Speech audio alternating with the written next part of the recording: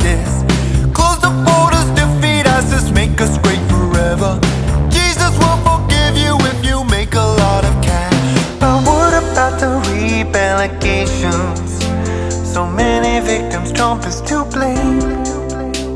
A media frenzy and sensation, his greasy fingers grabbing pussy.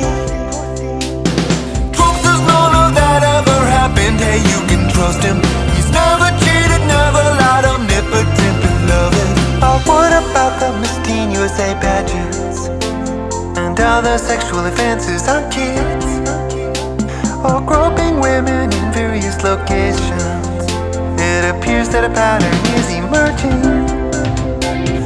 It's all bullshit, that's for sure. Trump has never fucked. He's never touched a single woman, now you're out of luck. So why was he bragging about his excellent penis on TV during the Republican debate? Trump was just talking about how good he is at pissing. He's probably the greatest pisser that has ever lived. I can't believe the double standard, you're stupid by default. You watch porn but you're disgusted by sexual assault. Those two things are not at all related, and it's kinda weird that you would go there. So what about the slut shaming? Trump is good for America. Or what about the Billy Bush convo? Locker room talk, Bill Clinton exists. All that weird stuff with his daughter. Defeating ISIS, ISIS. Trump has sexually assaulted countless women. It's impossible. When Trump wins, he's gonna fuck for the first time.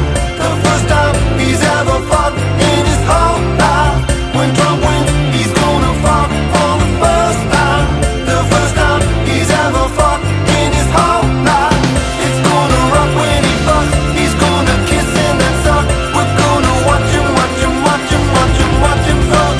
It's gonna rock when he fucks. He's gonna kiss and then suck.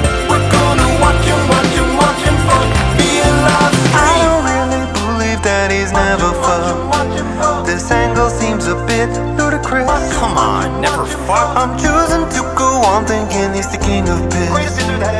Trump is a piece of shit. Watch him fuck.